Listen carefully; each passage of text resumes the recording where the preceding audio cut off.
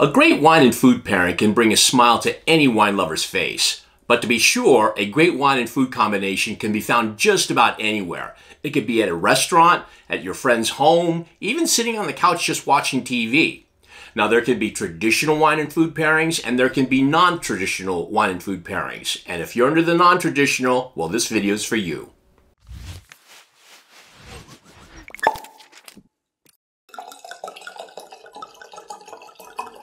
Hi, I'm Reg Norito, here to help you learn about wine one sip at a time. In this video, we're going to go over some wacky wine and food combinations that I've compiled throughout the years. But before we go any further, if you have any crazy combinations that you'd like to share, make sure that you list your comments below. Now let's do this.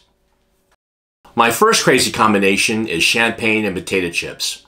Many of my friends are really into this pairing, and for good reason. It is absolutely addicting. I was first exposed to this pairing years ago when I attended a champagne tasting. When you walked in the door, they greeted you with a glass of champagne, and once you went into the room, there was a table that was filled with finger foods, whether it was some crackers and cheese and salted nuts and potato chips.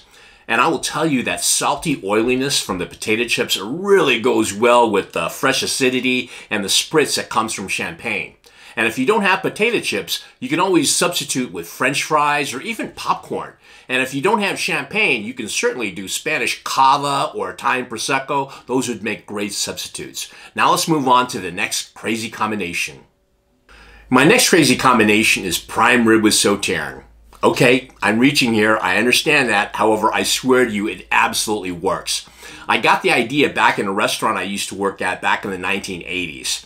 And this particular restaurant, a noted author had bought the restaurant out, and the chef for the main course had prepared a wonderful prime rib, and with it he paired a French Sauternes. And if you don't know what that is, it's a sweet dessert wine that is made primarily from Semillon and Sauvignon Blanc.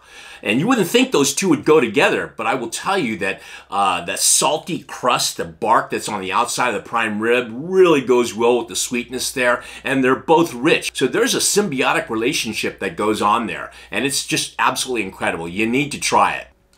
This next pairing comes from my good friend Lori Lindrup. And you need to know that her original pairing was Pinot Noir with the peanut butter and jelly sandwich. And I tried it, and it worked out okay. But when I switched out the Pinot for a Zinfandel, I thought it worked out a lot better.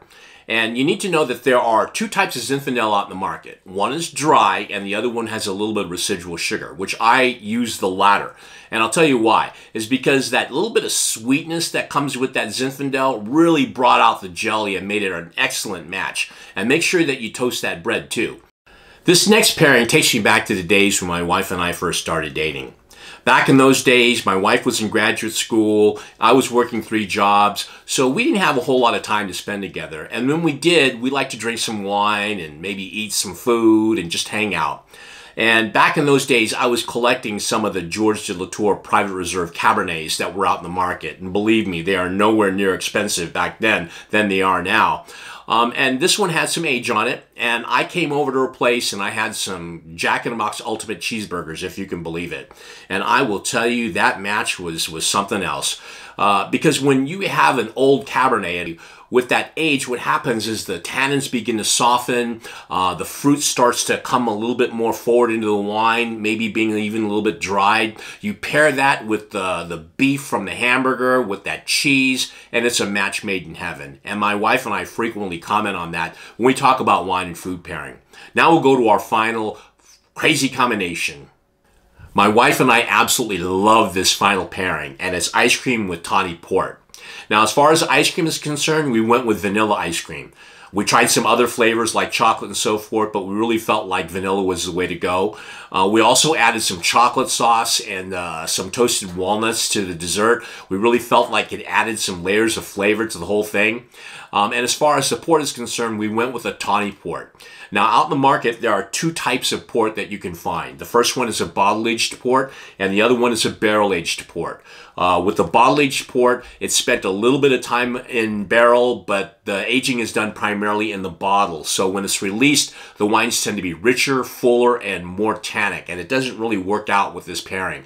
However, if you have a Tawny port, which is what we went with, Most of the aging takes place before it's released, so there's a considerable amount of time that this wine spends in barrel, and it's drinkable on release. So you get that silky smoothness and those caramel and dried fruit flavors that really make for an incredible match with the vanilla ice cream dessert. It's one of those cases where the sum is far greater than the individual parts, and I guarantee you that if you try it, you'll never look back again. Well, there you have it, my list of wacky wine and food combinations. Now, I understand that wine and food pairing is an individual thing, but the whole point of this video is to get you thinking about maybe some crazy combinations of your own that you might want to experiment with. Now, if you like the content of this video, I hope you might consider pressing the like icon. And if you'd like to see more videos like this, I hope that you'll consider pressing subscribe. Thanks for joining me. Peace out.